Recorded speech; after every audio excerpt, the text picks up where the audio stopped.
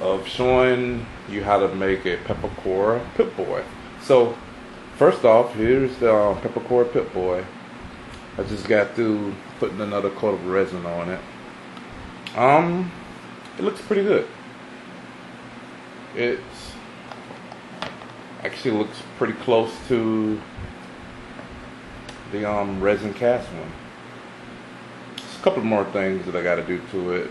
You know, obviously it has to be coated with body filler so I can add some extra detail. Because this model doesn't have some details like right here. It has like little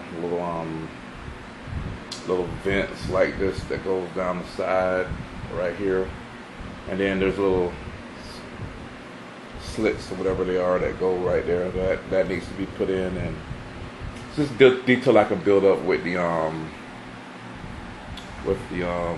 body filler.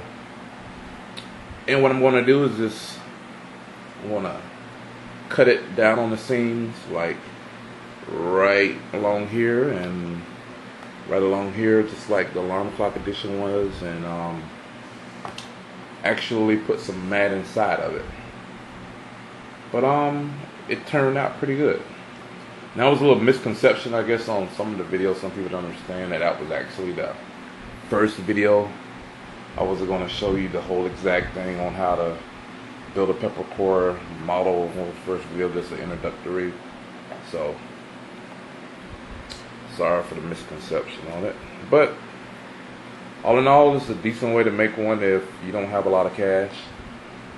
This one turned out pretty good. The pep work wasn't my best pep work, but this is one of the first models that I learned how to do pepakura, so that is the reason why the pep work isn't that good on it.